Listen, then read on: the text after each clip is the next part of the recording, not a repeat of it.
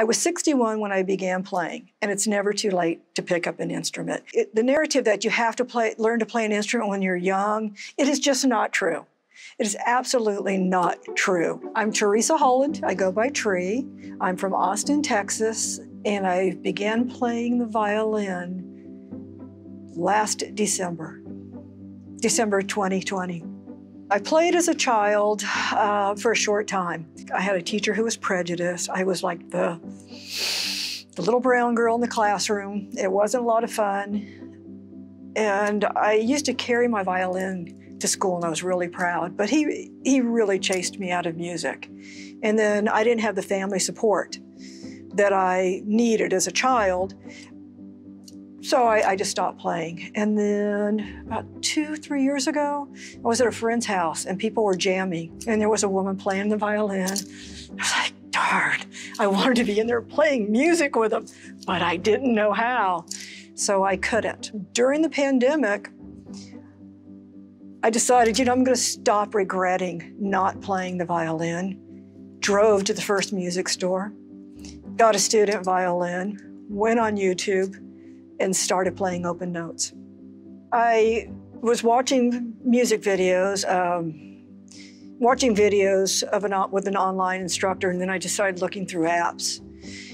And I saw Trala, and I saw the ratings. I went onto YouTube and did research. I read all the reviews, and that night I bought a subscription for 1 year. The first lessons were with Katie. They were simple to understand, they were informative. I liked that it helped me with my bow hold and positioning of the violin. Okay, I suffer from post-traumatic stress disorder. And when I first began playing, all the pain would shoot into my shoulder. That's where I carried my pain as a child. So I'd have to stop, and after 6 or 7 months, the pain is gone.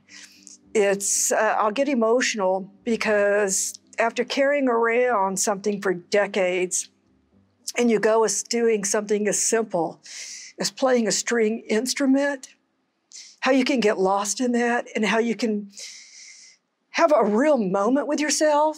It's peaceful and it's beautiful, and it's helped me overcome a lot of trauma.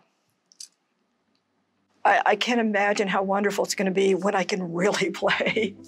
I hope most people don't wait. I hope they just pick it up and it helps them get through the layers. But I've always gone to symphonies. I've always loved classical music. But I don't necessarily want to play classical music. And I think that's what Trala offers me versus the Suzuki method, is how I began. I want to be able to play some contemporary music. I want to play The Sound of Silence as they do in the band Disturbed. You hear these things in science, how playing an instrument is good for your brain. I really feel like it's made my brain sharper.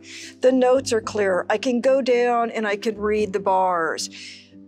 But not only that, I just seem to be a little more astute in certain areas of my life when it comes to organization. I was never truly a really organized person. But it seems to make a difference. Other than that, and then the only other thing is, I'm giddy, I'm happy. It brought me out of a decade's funk. My advice is not to be afraid of being judged. I think it's really important in life in general. We're afraid that people are going to think we're not good enough. We shouldn't be doing this. It's an old narrative.